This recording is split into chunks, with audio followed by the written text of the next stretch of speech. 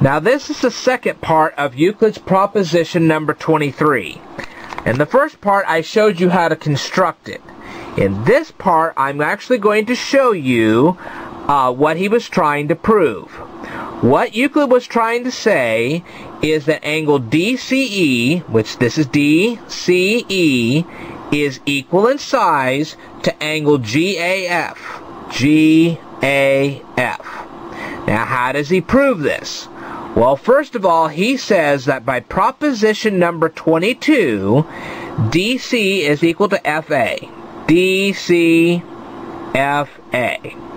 He then says the CE is equal to AG. CE, AG. And then he goes on to say that DE is equal to FG. DE, FG. Because all of this is true, we can also say that by proposition 1-8, and you'll have to go back to proposition 1-8 to see this, then we can say by proposition 1-8, DCE is equal in size to GAF. And that's the proof. Alright, I will tell you more in a future video, so stay tuned.